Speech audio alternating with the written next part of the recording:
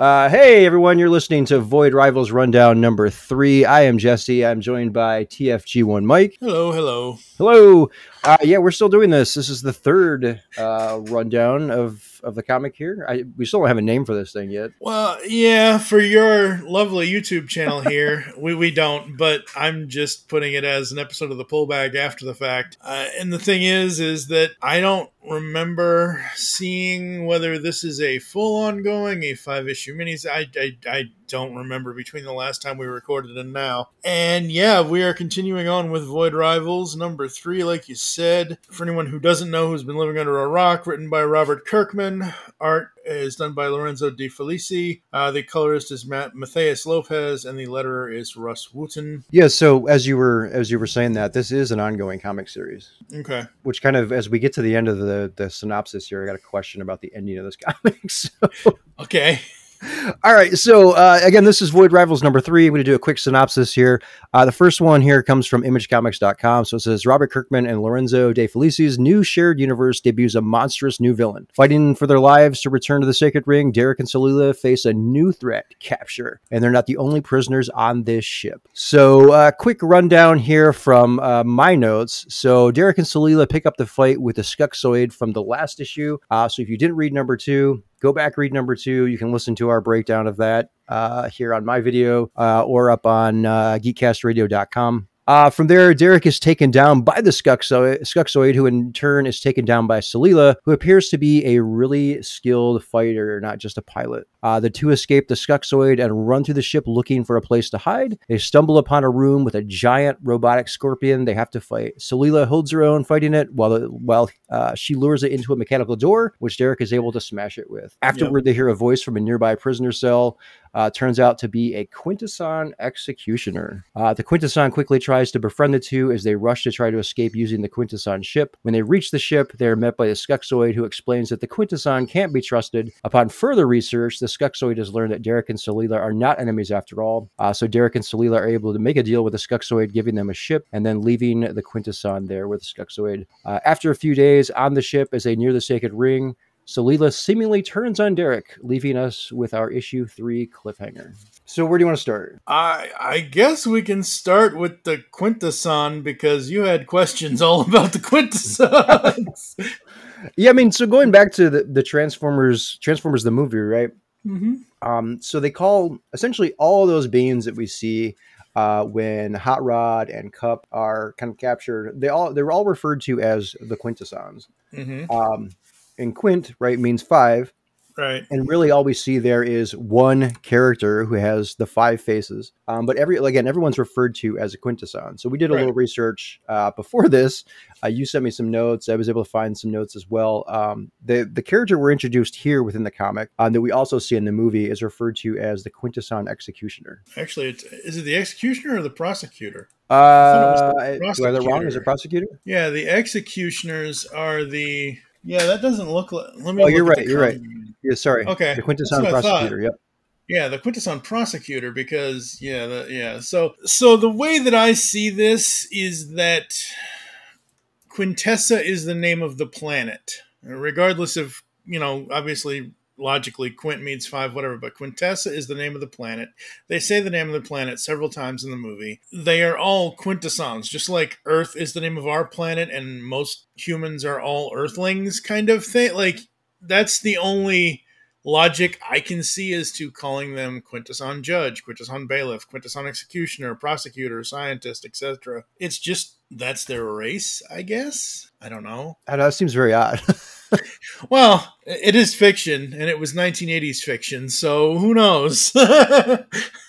So, I mean, if you don't have a picture of this guy up, he essentially has like an alien from like the Alien movies sort of head, right? Sort of elongated backwards. And he's got like tentacles for arms. And just like the 5-faced Quintesson, he's got like some sort of, I don't know, power booster thing on the bottom so he can float. Yeah, he's got a jet type, thing. So that's kind of the description of what he looks like. Yeah. But I think back in, was it the last episode? Or maybe it was the first one, where I thought maybe we would see a Quintesson as a character who pops up. And Here he Mm-hmm. is. There he is. That's right.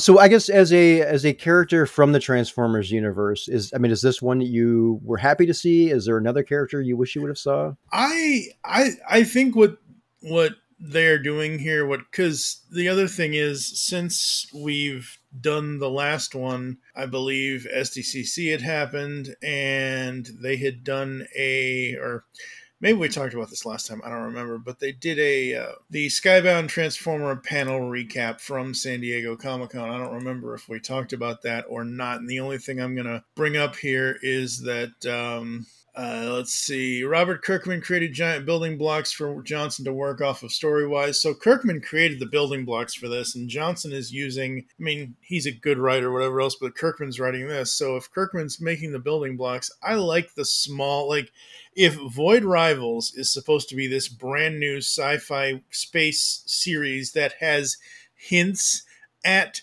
other things that are happening somewhere else at some point within the Skybound Entertainment new Transformers Energon universe, I'm perfectly fine with that. I like these kind of, like, I don't want to see Darak and Solila come up against Thundercracker or whatever. You know, I don't want to see, I like the way that this is going, where you're seeing random bits of, oh, here's a Skuxoid. Skuxoids were from season 3, as we talked about last issue. Here's the Quintesson prosecutor. What the hell is he doing imprisoned with this other? And the funny thing about the Skuxoid is, like it says in this comic, the Skuxoid is only doing it for the money. He's not doing it for anything else other than to get paid. And if he ain't getting paid, then he ain't gonna do it. Well, so I got another question for you. Sure. So in the first issue, we saw Jetfire. Yep. In issue 2, right, we saw the Skuxoid. Still in this one, we saw the Quintesson in this one. We know that the Transformers comic, which is debuting in October, right, is kind of, I presume, based on what we've seen of a preview, is set kind of back in that 1984 time period. Yes, so it is completely set in. Yes, it is. Yeah, I saw, again, it was another panel or another breakdown or whatever. Oh, here it is. Yeah, it's basically 1984. One of the Q&As was the Autobots are navigating this brand new world to them, Earth, for the first time. No plans to tie in other Hasbro properties, Visionaries, and Humanoids at this time. Clear, what I loved about this Q&A response, clear separation between what Paramount does with Transformers and what Skybound is doing. They do have plans to republish older comic content from IDW and Marvel, so there is that. And Skybound, even though they're starting with the 84-85 Transformers characters, they are not limited to those with their Transformers comic. Kirkman jokes that he wants to get Bulkhead into the comic. Is it confirmed anywhere, though, that the time period, I know they're starting with the 84-85 figures or characters, but is it confirmed anywhere that the timeline for the comic is actually set in the 80s? I don't think so. Because what my question for you was going to be was, okay, we saw Jetfire in the first issue, and he took off seemingly to go somewhere, right? And we've got some other characters that we know from the world of Transformers that we saw in issue 2, and then here in issue 3. If the Transformers series is taking place in the 80s, do you think what we're seeing here within Void Rivals may be a completely different time period? Like maybe some point in the future? Like, again, we saw Jetfire, but he would crash landed there, had been there for who knows how long. Maybe he was there at some point in the future that we will get to within the Transformers comic series. I'm not sure. I really am not sure. I don't remember if the first 2 issues, if a date or a year was ever set for Void Rivals. Like, it doesn't even say. I mean, we pick up issue 3 right where issue 2 left off, with them facing off against the Skuxoid. So It doesn't really have previously on, and this is the year 2157 or whatever. Right. And I don't remember the first 2 issues specifically saying a date of a year at all. So, so I'm going to be an ass here and assume that it is sometime before 1984, 1985, from what I've seen and what I've heard Daniel Warren Johnson talk about. He was on somebody's podcast YouTube, whatever, I don't remember. But he did say that it was a 84-85 starting point. So it is after the Autobots and Decepticons leave Cybertron, the crash lander. He's basically starting a new G1, essentially, with the comic. Okay. I just That's thought all it'd I be cool know. if they did. I just thought it'd be cool if they had like some time shifting where we thought it was taking place at the same time period, but it Yeah. ended up not being. Yeah, I'm not sure. Again, the Void Rivals characters feel to me like they are any other character from like, and I'm only saying this because that's what like when the Skuxoid goes into the port in season 3, when the Skuxoid is in season 3 of the cartoon, like all the other species of peoples that are there, the Skuxoid, this character, it's like going into the cantina in Star Wars. You have all Right. these characters together, and I'm assuming that Darak and Solila are not characters from the future or the past or whatever timing. I'm assuming it's all in the same timeline, unless the creators tell us differently. So, I Okay. don't know. Yeah, I was just kind of curious what your thoughts on that were. Yeah, I guess so. So overall, I guess how do you? What did you think of this issue? I think it's good. I think it's, comics have this tendency to do maybe one or two issues of story building kind of thing, and then they'll do an issue like this one, number 3, where it's mostly, there is story building, but it's mostly an action scene, and I don't have a problem with that at all whatsoever, because you need clear separate. For me, I need clear separation with story and action. I need, some story, and then, hey, guess what? We're gonna go fight this guy, or we're gonna do this, or we're gonna do that, or whatever. So this being more of an action issue, I like, because things are actually happening. Things are actually being done with these characters, and they're basically trying to get away from the Skuxoid or whatever they're doing with the Skuxoid here. So I like it. I think it's fun. I think it's really fun. So I've sort of a mixed bag on this one. I do like the action. Mm-hmm. I'm a big action heavy type person. But I felt like overall it didn't really advance the story much, which again, right, I talked about last episode here. When you've only got so many panels, we got to wait a month to tell the story. I'm kind of disappointed by that, because this is 22 pages. Something like that, yeah. I'll talk about something in just a second. Yeah, this is 22 pages of the story here, and really all they did was leave the Skuxoid. But and we learned about a Quintesson. Yes, but that's 2 story points. Like, you're learning a little bit about the Skuxoid. Like like I've already said, he's made mention of the fact he's only doing this to help he's doing the bounty hunting to get money for his wife and kids to be able to eat, kind of thing. He's doing it to survive, kind of thing. So that's one story point. Yeah, this is only 22 pages, but most comics story are 22 pages for single issues, and I think it does a good job of, like, once they free the Quintesson, get on their ship, and I'm jumping way ahead here, we kind of have a little bit more of, like, between Darak and Solila. Oh, come on, how can you be so negative? I don't know about you, but I was pretty sure we'd be dead by now. So we have some characters here. It's just that the action in this takes over a little bit more, but I'm always the one that has problems with pacing in comics at times. If things happen that I just don't think should be happening, or I just don't get it, I got this pretty easily. It's like, fight the Skuxoid, escape. Oh wait, before we escape, there's another mysterious voice, and then there's this one-headed tentacle jet firing prosecutor Okay, well, so now who can we trust? Do we trust the Skuxoid, or do we trust the Quintesson, and blah, blah, blah, blah. I don't know. I think it worked. Yeah, I just wish the pacing was a little bit quicker in terms of like overall story. Yeah. So last panel here, or last page, sorry. So Solila seemingly turns on Darak. What do you think is going on there? I do not know, but I can't wait to find out. So I guess the lead up to this is, right, they're approaching the Sacred Ring. Sacred Ring is split essentially into 2, one for each one of their races. Yep. And they're each going to basically go their own separate ways, so that they're not landing together in one side of the ring. Right. And this is when she seemingly turns on him and uses some sort of electric zappy power from her staff. Yeah. It knocks him out. So I'm wondering, like, if she's going to sort of take him to her side of the ring as a quote unquote prisoner. I don't know. I guess. Yeah. No, I don't know what's going to happen with her. Why she did the thing to Darak, and whether she's taking him prisoner. And hey, so far they've kept each other alive. Who knows? Right. Yeah. So I'm almost wondering if that's kind of what's going to happen. She's going to take him to her side. If you go, let's see, what page is this on? Again, I'm looking at the digital version of the comic. Me too. If you go to page 30, right, we get the cover for Void Rivals number 4. Okay. It's someone sitting on some sort of throne there.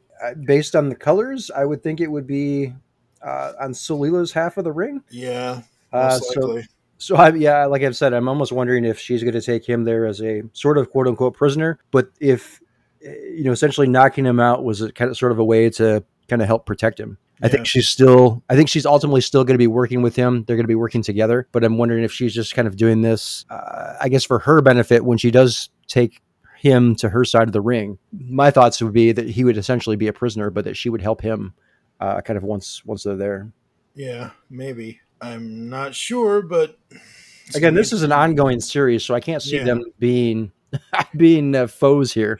I think they're going to continue to team up as the series goes on. Yeah, I think this shocking cliffhanger kind of thing is, number one, we're at the 3rd issue. We need to do something besides random, I don't mean random as in to be insulting, but random Transformers guest appearances.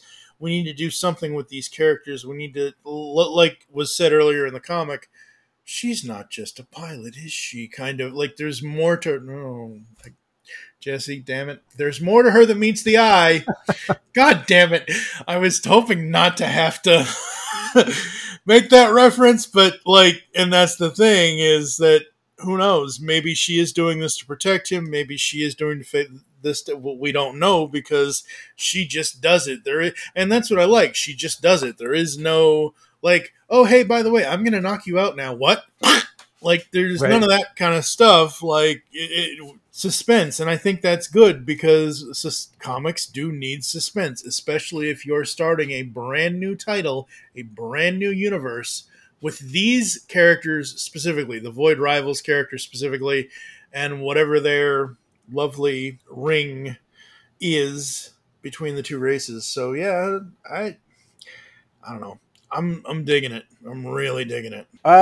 So I think that's all I've got here for issue 3. Is there anything else you wanted to bring up? It's a series that I'm invested in to the point of I'm perfectly fine doing it this way, whereas normally I would be like, no, I'm waiting for the trade. No, I want the whole story at one time. Give it, it's like the old Netflix model, stream everything all at once kind of thing. But no, this is fun. We figure out a day and date to record these, and this is awesome. And yeah, it's hopefully everyone's joining us for these, as far as getting to read the comic for themselves, because what comics needs today, in my personal opinion, is something new and fresh yet familiar. And I think that's what Void Rivals is. We were introduced to new characters and new races, yet there's a Rockoroid or a Skuxoid or a Quintesson Prosecutor or whatever here and there and everywhere.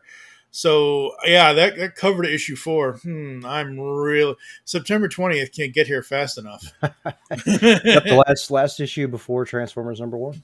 Yep. So they're I don't know. Again, I'm being an ass here, assuming things. They're probably going to ramp up a little bit on the Transformers stuff in issue 4, but who knows? Yeah, maybe they'll either introduce something Transformers related within that, or maybe they'll give us another more extended preview at the end. I'll have to make sure to check the end of that. I always read to the end of the book, no matter what, just in case. Yeah. Because I forget stuff. I'm like, when you said there was a preview, I'm like, wait a minute, another one? Was there another new one? Because I'm all... Steve and I run a Transformers podcast. There's not, at least out of the news that we pay attention to, there's not many things that we miss. And I'm like, wait a minute. Oh, right. Yeah, the one from the thing and the whatevers. So, yeah, no. But this is lesson learned for me. I'll go to the end next time. So I guess in closing, there's two other things I wanted to mention. Mm-hmm. One's a complaint. Okay. Other than what I just talked about story-wise. This isn't a complaint about the story, but specifically the letter type Okay. for the Quintesson. When I read on digital, the Mhm. digital version of the comic. I have an iPad here. The iPad is roughly, at least the size I've got, is roughly about the same exact size as a regular comic book. The Okay. dimensions are slightly different, but that's about the size. So I don't really do any zooming on the panels or anything. I'm reading it kind of full page. Hmm. And at that view, I had a hard time reading some of the characters for the words for the Quintesson, Okay. like the excuse me, the A and the R. That was very hard for me to distinguish between a couple of those within the words that he was saying. So I was like, I'm on page. What page am I on here? Page 13. The Quintesson says, "After you have aided in me returning to my ship." And the very first time I was reading that, I'm like, "After you have righted me," I'm like, "Righted me? What?" Because the A and the R looks very, very similar Yeah. in some aspects there. But yeah, so I just, as I got to the Quintesson, I had a hard time reading some of the text. So that in that instance, I had to zoom in to read it just because of the way the characters were. So that's kind of really my complaint about that. But Yeah. and then the other thing I wanted to mention is so far, at least from what I was able to find online, this issue has not sold out yet, like the first two. Yeah. So I don't know what that means for the series going forward. Maybe it doesn't mean anything. Maybe it'll be sold out here within a day or two. But I did notice that it has not been sold out yet. We've not gotten word that it is going to be reprinted yet. And if it is going to be reprinted, we don't have any pictures of what those covers might look like at this point. Yeah, they'll probably do that a little bit closer to the time, maybe. I don't know. Let's see. I'm not Because the sure. first two sold out like the same day it was released, day or Yeah, two. pretty much. Yep. Yep. I'm not I sure. would imagine that if this does sell out and there's a reprint, it's probably going to have the Quintesson on the front. Probably. Most likely. Yeah, I do not see anything here that says. Yeah, it's just number two was number one and number two were the sellouts, Yep. and I don't think that we're quite literally 30 days away from Void Rivals number four, and really League of Comic Geeks has a preview already. Well, that doesn't surprise me, but hang on, give me a second here. Okay, maybe they don't have. Wow, it's just listed there. They don't know. They have the cover? Yeah, they have the cover. They don't have any interiors. Okay, so they've got at least up to issue 5 on the covers, and the issue 5 cover is very So I mean, Image Comics might have this as well, but StadiumComics.com does have the little blurb. It says the Okay. climactic return to the sacred ring. The Energon universe continues here. Thrown before the highest authority for their crimes against the sacred ring, will Darak and Solila's newfound alliance hold strong? Let's hope. I'm I'm putting the cover for issue 5 into our G chat there. I'm loving that purple. That's all I can say. It Yeah, does so look like he's a prisoner. yes, he's very much a prisoner there. All right. So who knows what's going to happen? And Dracula lurking in the background in the shadows. Yeah, Dracula, Darth Vader, something like that. Probably not, but well, no, that He, guy looks like he's too tall to be a Sharkticon. he's an Energon vampire. That could be. Who knows?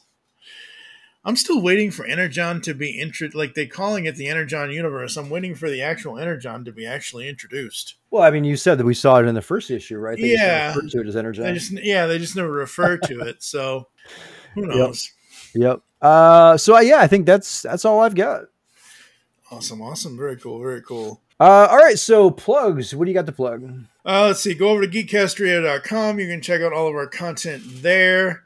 We've got 500, and this will be episode 534 for the post. We got 534 episodes of the pull bag. We've got 400 and something episodes of all things Transformers. We've got Altered Geek. We've got Cinema Geeks. We've got all kinds of geeks and stuff and all that good stuff. I am still riding out that storm before they X everybody out. I am at TF2 and Mike on X. I'm on Threads. I think it's TF2 and Mike Presents, which is the same as Facebook. I'm on Blue Sky, but Blue Sky is Like, why can't they just have an at name? Why does it have to be tfgandmike.bluesky.this. They're like, just have one. Make it simple, stupid. Well, it's because it can be, you can come from it from multiple servers. So you have to identify what server you're on, right? So you could also, you could even have like your own domain name, for example, right? So you could have geekcastradio.com. Yeah. So you could have TFG1Mike at geekcastradio.com would be your Blue Sky name. You just have to set that up. That's too much work. But yeah, that's where you can find most of our stuff. All right. Well, you can find me on YouTube. If you're listening to this or watching this, you're already on my YouTube channel. If you're listening to it, you may be on geekcastradio.com. But you can find me on YouTube at youtube.com/matrix_prime. I don't really push out too many toy reviews anymore. It's mostly just a hodgepodge of different shit. Sometimes it's stuff like this. Sometimes it's like how to make dill pickles, which is surprisingly one of my highest rated videos. So it's funny you're mentioning your lovely YouTube channel here. I was actually looking at I'm like, oh my God, his highest viewed video is like a decade and a half ago at over 2 million views. Yeah, that's the Transformers, the movie 2007 concept Camaro Bumblebee. Yep, that's what it is. Yep. Yeah, that's still my highest rated, or highest viewed. Highest viewed, yeah. But yeah, I still occasionally get like some new comments on there, and I'm like, people are still watching. Like, what? Yeah, so again, if you like anything on my channel there, go ahead and subscribe. You can also find me on Blue Sky. I am at Jesse, Jesse Early, EARLEY at bsky.social. I started a entire Transformers feed over there. The network didn't have it. I created it. It's up there. Anything you want to find Transformers related will show up in that feed. Blue Sky doesn't have hashtags yet, but I know that is something they are currently working on. So if you go there, you get an account. If you type any word that's got the word Transformers in it, right? So even if you do hashtag Transformers, it will show up in this feed. So you can follow that feed. And if you need help finding it, let me know. I can share the link with you. But yeah, again, it shows everything on there. There's quite a few. What I find about Blue Sky is that there's quite a few artists that kind of have moved over to that network. And I'm starting to see like a lot of custom artwork for Transformers pop up in this feed. So very cool, very cool. It's got a lot of stuff out there. I saw you just shared the Geekcast Radio links on there. I've got to go ahead and like those yet, but I saw you did share those out there. So yeah, again, you can find me on Blue Sky. So I think that's it. I think that's it too. All right. So till next time, when we'll be taking a look at issue 4, again, the last issue before Transformers #1. All right. So I think that's it. Till next time, it's Jesse signing off. This is Mike. Catch you later.